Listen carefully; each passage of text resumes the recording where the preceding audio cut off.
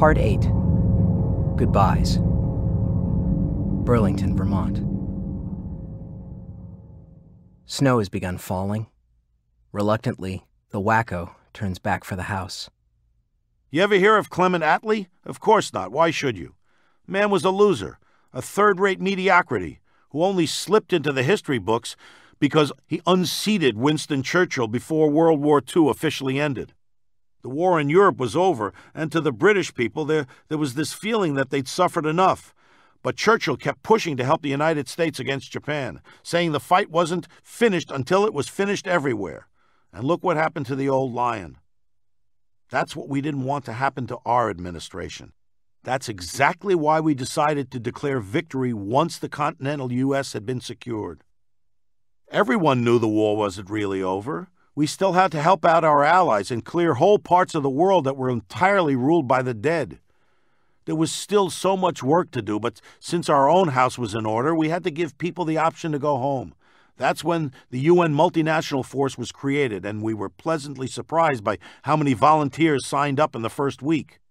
We actually had to turn some of them away, put them on the reserve list, or assign them to train all the young bucks who missed the drive across America.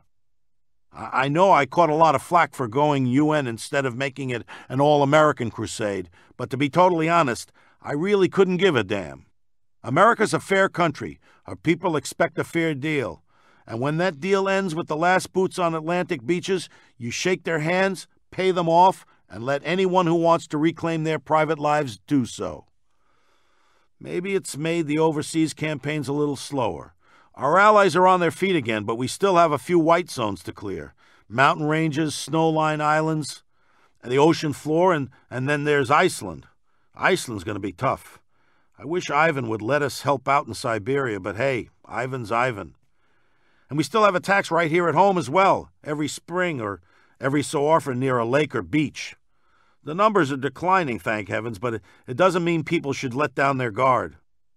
We're still at war, and until every trace is sponged and purged, and if need be, blasted from the surface of the earth, everybody's still got to pitch in and do their job.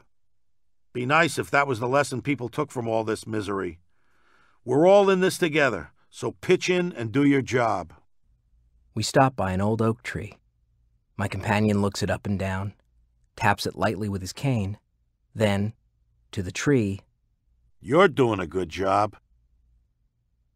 Sand Lakes Provincial Wilderness Park, Manitoba, Canada.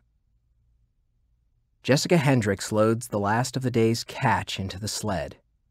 15 bodies and a mound of dismembered parts. I try not to be angry, bitter at the unfairness of it all. I wish I could make sense of it.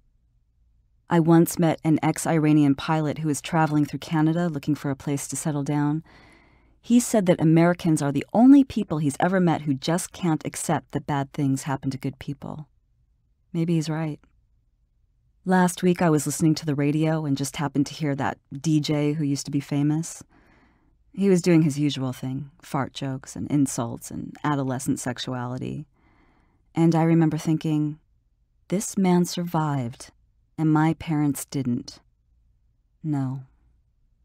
I try not to be bitter. Chongqing, China. Kwang Jingshu does his final house call for the day. A little boy with some kind of respiratory illness. The mother fears it's another case of tuberculosis. The color returns to her face when the doctor assures her it's just a chest cold. Her tears and gratitude follow us down the dusty street.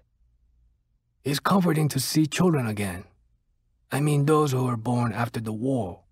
Real children who know nothing but a world that includes the living dead. They know not to play near still water, not to go out alone or after dark in the spring or summer. They don't know to be afraid, and that is the greatest gift, the only gift we can leave to them. Sometimes I think of that old woman at New Dachang, what she lived through, that seemingly unending upheaval that defined her generation. Now that's me, an old man who's seen his country torn to shreds many times over. And yet, every time we've managed to pull ourselves together, to rebuild and renew our nation. And so we will again. China, and the world. I don't really believe in an afterlife, the old revolutionary to the end. But if there is, I can imagine my old comrade Gu laughing down at me when I say, with all honesty, that everything's going to be all right.